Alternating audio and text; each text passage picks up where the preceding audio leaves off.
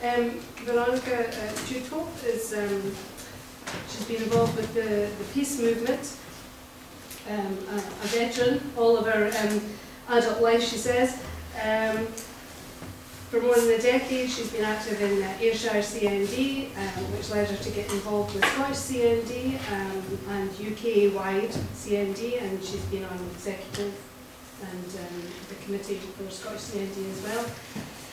And she's now a paid organiser in the Glasgow office. Her involvement with the peace movement has led to lots of travel. She's walked across Scotland, visited Iceland as a representative of the Scottish peace movement, and attended conferences in Vienna and Oslo. She's also been a parliamentary candidate for the Scottish Green Party 3 times, standing in both Holyrood and Westminster elections. And she added that just in case we think she doesn't do anything but politics, she also knits. And she probably needs knits, yes, absolutely. So, Veronika, thank you. Okay, I don't have a presentation, so you have to look at me, because I wrote down everything I wanted to say, and then I looked for pictures, and there was only one picture. Really, everything I want to say is words.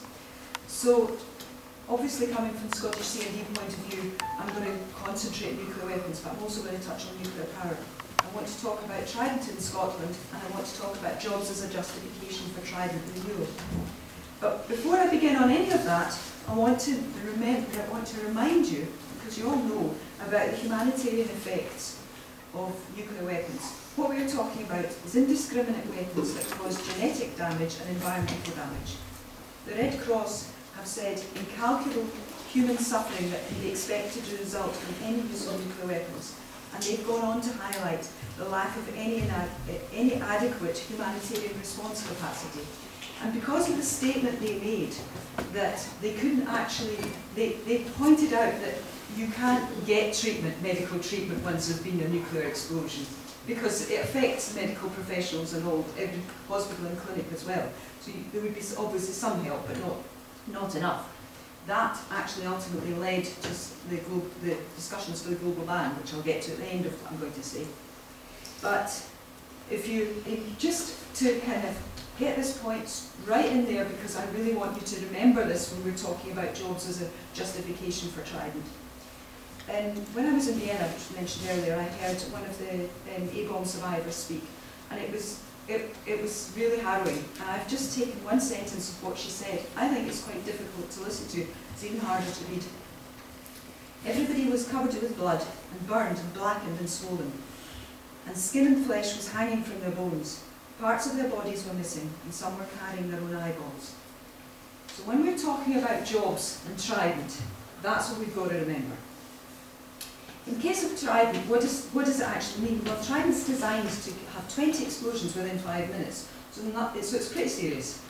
And the jobs issue is, as I may be labouring this point, secondary to the humanitarian effects. You can't set the moral issue aside and just talk about the jobs.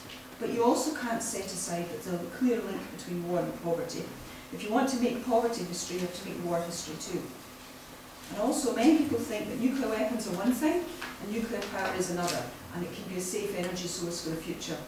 There are 2 points I want to remind you of there. There is undeniably a link between nuclear weapons industry and nuclear power, and also nuclear power isn't low carbon or clean. In fact, the nuclear industry affects our climate and environment, from mining to waste disposal and all points in between, and all those effects are negative. Examples of this, clearly, Fukushima and Chernobyl, very good examples where people have lost, many people have lost their homes and their livelihoods, and may go on to lose their lives. But closer to home, we've got existing effects in Scotland. I have this phrase that I trot out, nuclear contamination on a beach near you. You're actually a wee bit safer up here than almost every other part of Scotland. We've got 3 nuclear power stations near the shore, all of which have been known to leak. Tritium contamination at Faslane. Rosyth is full of the rusting hulls of nuclear submarines. At Dundrennan, depleted uranium shells have been fired into the sea and they're still there. And Dalgety Bay, obviously, you'll be aware of what's going on there. And on top of that, if that's not bad enough around our edges, we've got the transport of nuclear waste by rail and now by air. and the transport by rail is on a weekly basis right through the centre of Scotland. So, as I said, I'm going to concentrate on nuclear weapons, and the cry, the battle cry that we keep hearing, and we hear it from Parliament Westminster Parliament quite regularly, is we need it for the jobs. And Jackie famously says, she claims that, Jackie Daly, that 11,000 jobs could be at risk if the SNP goes ahead with plans to move nuclear submarines out of Scottish waters. I just want to point out these are not just SNP plans. Lots of us are planning it who aren't in the SNP. But apart from the 11,000 that she mentions are the wrong figures, it's such a morally bankrupt argument. Jobs at any price. When are we going to say that actually we don't want to cure cancer because oncologists are going to lose their jobs? It's the same sort of thing. What sort of Scotland do we want? I think that's at the bottom of it, and that's something that's come up as well. What sort of country do you want to live in? I think that came up in the film too. The detail on the Scottish job situation is that there are only 520 civilian jobs related to Trident. And I want to put that in context. A couple of years ago, 2-3 years ago, I was living in a place called Kilmarnock, which probably nobody's ever heard of, but it's where Johnny Walker whisky is made, or it was made until then. The Johnny Walker plant was closed, and there was outcry in Kilmarnock because between 700 and 900 jobs were being lost. Now that is more jobs than would be lost with Trident, but most of you won't even have heard about it because it's not relevant if you don't live there. More for context, Unison reckon that because of austerity, there have been huge job losses in public services, and the figures they give are that by June 2014, 50,000 public service jobs had already been lost in Scotland, and a further 60,000 were due to be lost. So again, putting that in the context of Trident, the job losses are not, for Trident, are not huge. Unless, of course, you believe Jackie Bailey's figures. The general job situation for Trident is that Trident replacement sucks jobs away from other areas of the defence sector, and obviously from the civilian sector. Trident renewal is not going to bring about new jobs, and any financial benefits that come from it are not going to be local, they're not going to help local communities. Obviously, the arguments for the nuclear weapons industry are likely to be driven by profit, so can we look to unions for support? There's a spirit of internationalism we expect from unions, and there's a spirit of workers are not going to want to be bombing workers or planning to bomb workers in other countries. So you would expect them to be for peace and not for jobs at any price. Unfortunately, that depends on which union you're dealing with.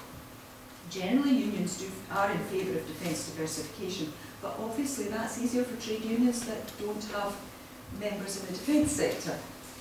Unite has a kind of odd position. I found two quotes from them.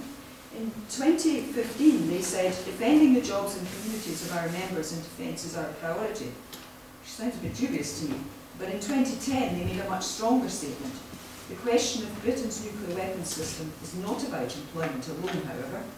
It is first of all a moral issue, and then a strategic one concerning Britain's place in the world and the international environment we wish to see. The real problem where unions come in are the GMB, who are very much behind Trident renewal. Their statement says, ministers and MPs need to stop messing about and get on with making the decision to renew. As you know, they did make the decision to renew. Meanwhile, this STUC, the Scottish Trade Unions Congress, and Scottish CND are calling for a Scottish Defence Diversification Agency. So this is to plan for the conversion of military facilities to civilian use. And their main focus would be planning and resourcing the diversification of jobs away from defence projects such as Trident and promoting the greening of the Scottish economy.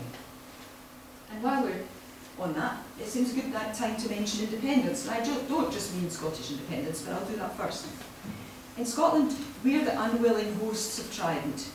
And most of us don't want them, and our Scottish Parliament doesn't want them.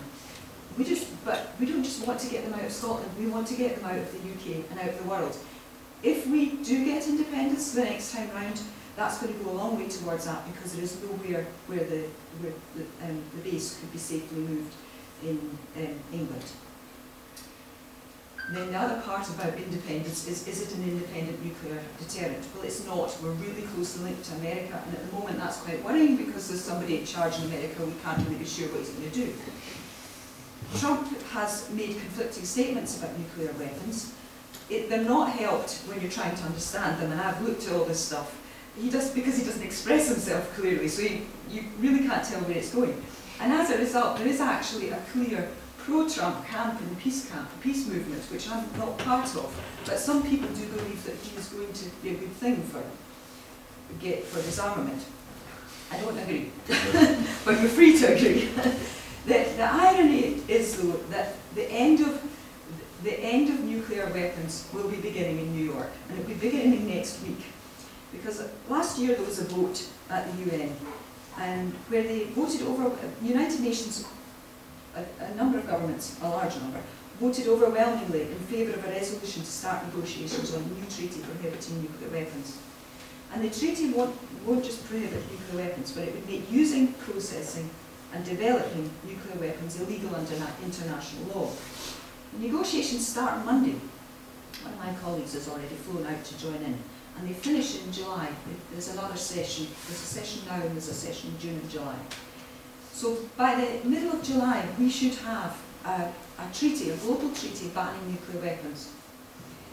That's not going to put me out of job the next day, but it's totally a step in the right direction to changing the atmosphere and changing how, it's kind of like if you think about how when I was young it was okay to drink and drive, and now it's considered completely beyond the pale, and it's the same with smoking. You change the narrative and people catch up with that. 1 minute. Okay, I'm nearly done. So hopefully we're going to be looking at trying renewal cancellation shortly. And at last there's going to be an end to the discussion about why we need to make deadly indiscriminate weapons as a job creation scheme in Scotland.